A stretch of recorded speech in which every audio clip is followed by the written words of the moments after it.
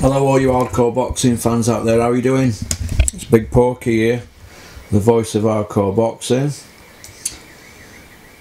And I think we're going to now talk about the show at the MGM Grand Garden Arena, Las Vegas, Nevada, US of A. 15th of June 2019, promoted by Bob Arum and Frank Warren. Down goes Frazier, down goes Frazier. Well, there's nobody going down in this main event fight, well, there really, that were of the quality of Joe Frazier, but it was a Tyson Fury masterclass. We have to give him credit. I've been critical of his opponent, but you know, he's 6'5", 18 stone, WBO ranked number 2. So Tyson could only fight who's in front of him, and he never lost a second of any round. He got caught once, really, didn't he? So maybe you could say he lost 1 second of 1 round, but it was a boxing masterclass. But the opponent, how are these guys getting to be ranked number 2? I don't know. But now that Tom Schwarz has got the profile, I see Eddie Hearn making a move to get him on his shows, but Frank's already probably got that lined up. They're probably going to get him on their undercards, but I don't exactly know what's been said because I've not been catching up on anything, and I'll probably catch up on things over the next few days, or people send me things to the trusted ones that have got my number. Now, running through the show, none of the opponents on the night had a losing record, and they were all good fights. I mean, Peter Kaduri 3-0 against a guy 3-1 and a draw. You know, that were a unanimous decision. That were a good fight. Guido Vianello 3-0 against a guy 6-3-1. He stopped him in round 2. Tony Weeks was referee on that. Glad to see Tony Weeks getting out. Andre Ward's best mate. Kem Kellick 13-0 against Martez McGregor were postponed. So was Sonny Conto against Daniel Infante, but Andy Venice 22-0 won. Lost against Albert Bell. That just shows you quality at card, to be honest. There were no gimme fights on there, apart from Tyson's. You could say that were a gimme fight. Isaac Lowe were in a tough one. He won the unanimous decision, so he's got to be given credit. So has his trainer, Ben Davidson.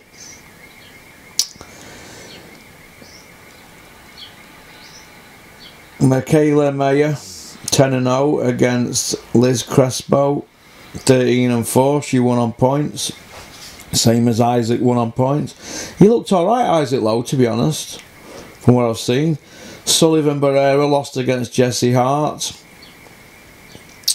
That were a pretty evenly matched fight, and Jane Aditt ref on that. I noticed how Russell Mora ended up getting 2 slots on night, you know, referee. I spot these little things. But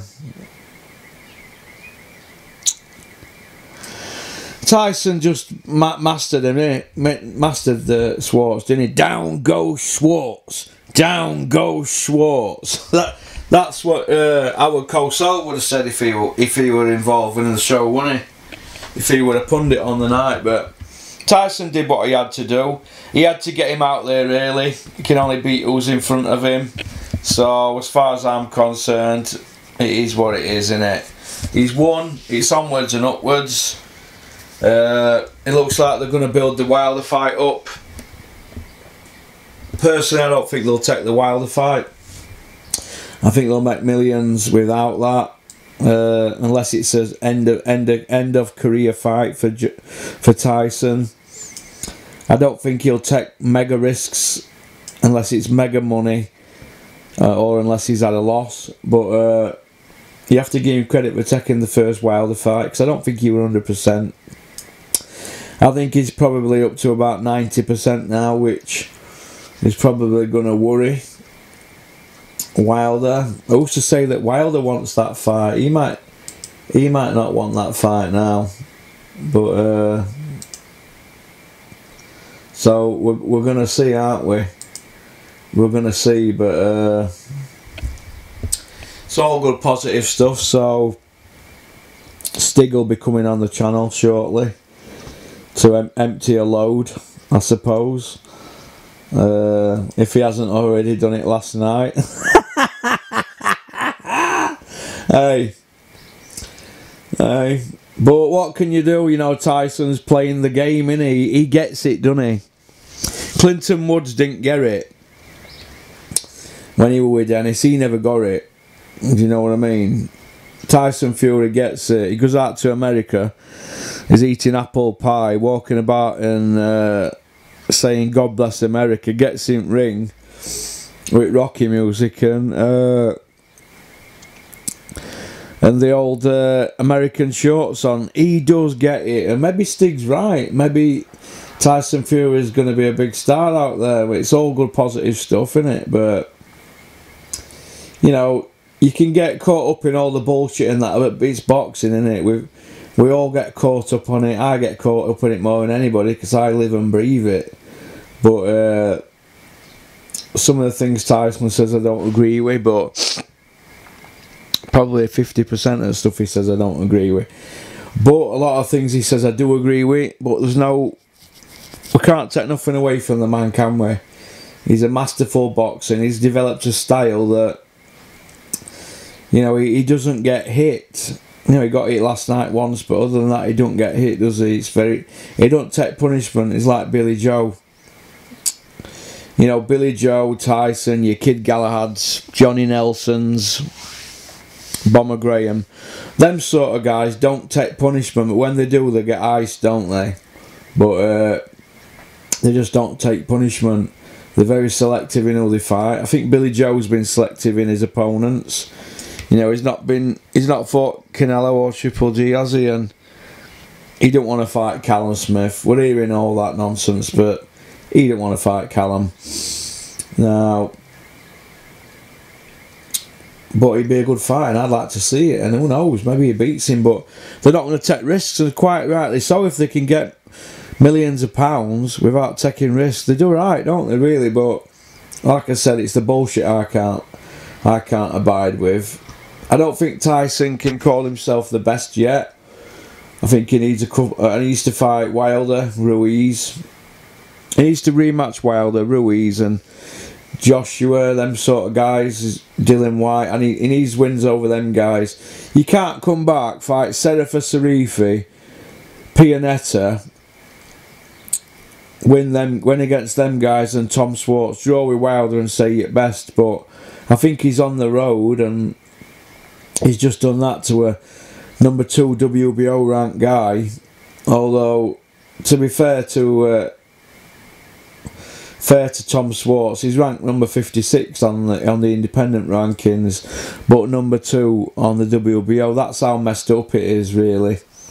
Uncle Frank would have got him his WBO ranking, no doubt. But you know, he's given him a loss now, and you know, Tyson's had 29 fights now, and you know, he's stopped 20 of those guys. And that's basically it, really. He don't KO guys, does he? I mean, he KO'd Steve Cunningham, you give him that. He KO'd Marcelo Nascimento, and he KO'd Matthew Ellis. Now, well, that were Matthew Ellis 10 years ago. Nascimento were over 8 years ago, 8.5 years ago, and Steve Cunningham was over 6 years ago. So, but then again, Tyson had that break, didn't he? But like I said, a masterful performance, very flashy, very lethal. His dad said venomous, yeah, and I can see that. The Schwarz were there to make him look good, but the offers will pile in now from Matchroom to put somebody in with Tom Schwarz, and that's an easy win for Dillian Whyte. But if Tyson Fury, Tom Schwarz is £20, Dillian Whyte, Tom Schwarz, that'd be £20, wouldn't it? Or Joseph Parker against Schwarz, would that be £20? Not in England, it wouldn't be, but it'd be a chief support. But anyway, peace out. Hope you enjoyed the video. I'll crack on with getting this sent to Nicola now and pick some insert pictures out.